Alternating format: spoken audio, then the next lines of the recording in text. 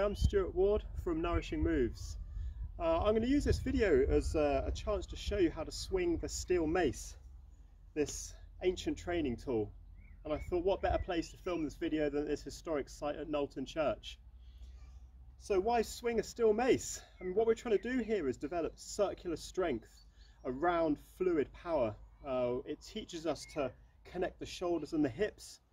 And it's great for grapplers and martial artists who want to throw and develop strength in this pattern. It's also good to build mobility through the upper body and also fun to swing.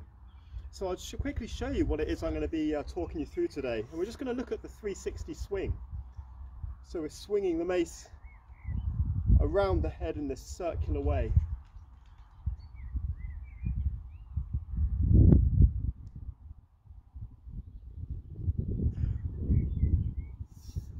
Okay, so I'm going to use the rest of the video then to show you how I put this together, how I teach someone to swing a mace.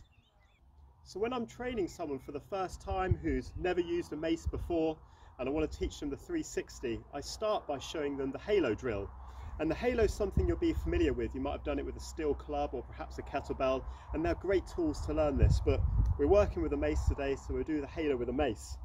So I'm just taking a grip on the gnarled part of the steel mace and circling it around the head. And really using this short as a warm-up, but also as like a movement assessment, just to check that you've got the mobility through the shoulders, elbows, wrists and the upper back to move this mace in a circular way. And just seeing how it feels on both sides.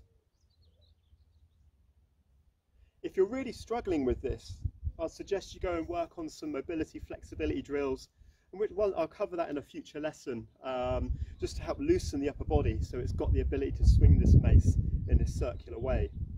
So if you're happy with the halo, we can move to the next step, and that's learning the warrior position. So now we're holding the lower part of the mace, making sure you've got the hands on the gnarled part rather than the smooth part, and we're holding it by the belt line here, dropping the shoulders and just learning to stabilize the body and balance the mace in this position, which isn't always so easy.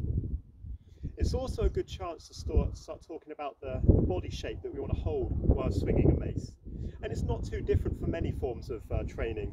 We're looking to keep the rib cage down, we're looking to brace the abs gently, we're looking to drop the shoulders and have a nice wide stance so you've got a good base to move from. When we're swinging a mace, we don't want complete tension.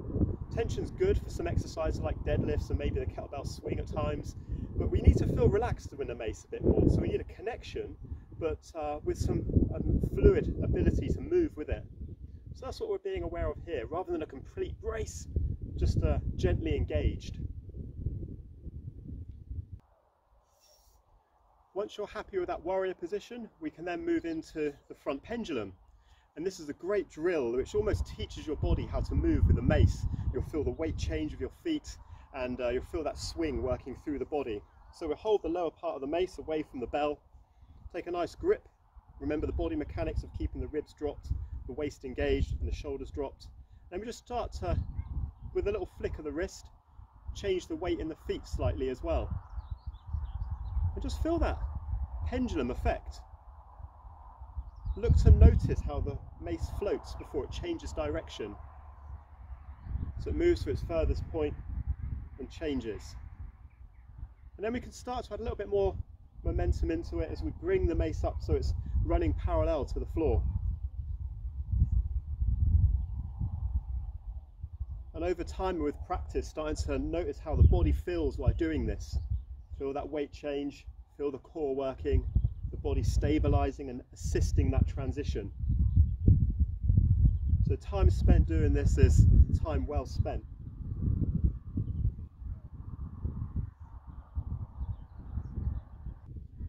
Once you're happy with the front pendulum, we're then ready to move into the rear pendulum in the back position. So we take the mace behind us and we just look at this shape to start with, this back position. And here we're looking to flare the elbows up, drop the hands down to the nape of the neck.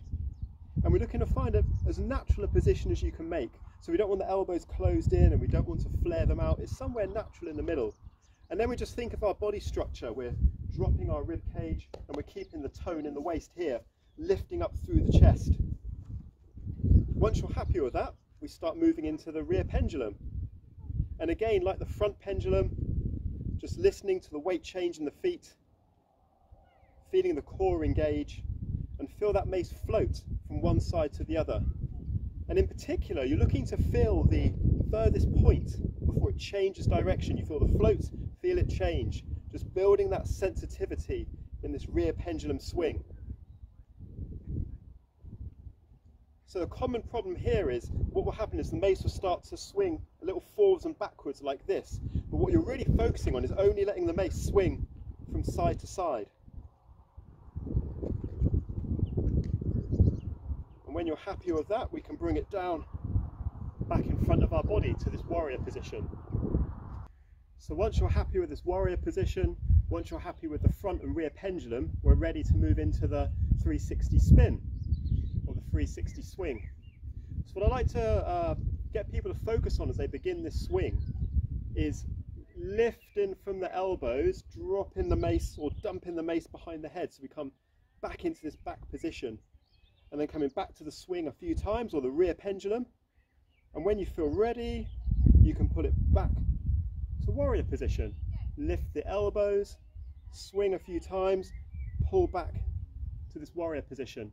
What you'll notice is whichever hand is on top, that's what direction we're going to swing it. You don't have to, but it often feels easiest. It's a nice structure to start with, and then of course you can swing it both ways. But in this case, when we're first learning, top hand, point the finger, that's the direction the mace goes.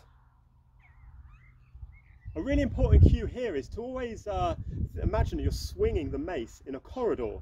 So we don't want to chuck the mace behind us, because then it'd be really hard to pull it through.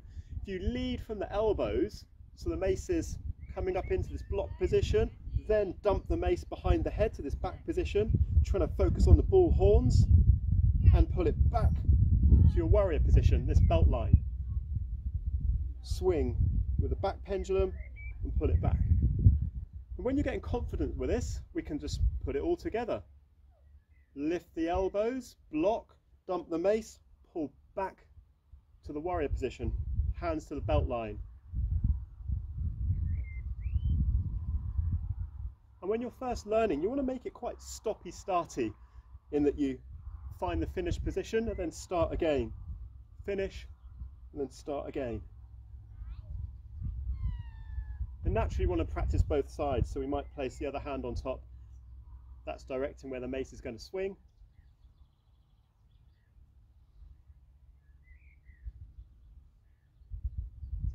Feeling the hands go down to the nape of the neck, and just developing that skill with the timing. We never want to fight the mace.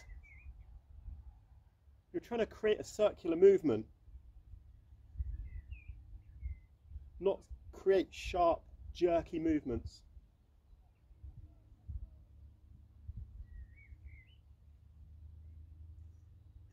Okay. So that's the steps I would suggest you take. Very simple, there's lots of other drills you can do, but I find that those are often the most beneficial, the most straightforward. So get practicing. Any questions, drop them in the comments below. I'll do my best to help you with those. Thanks for watching, and I hope this helps you.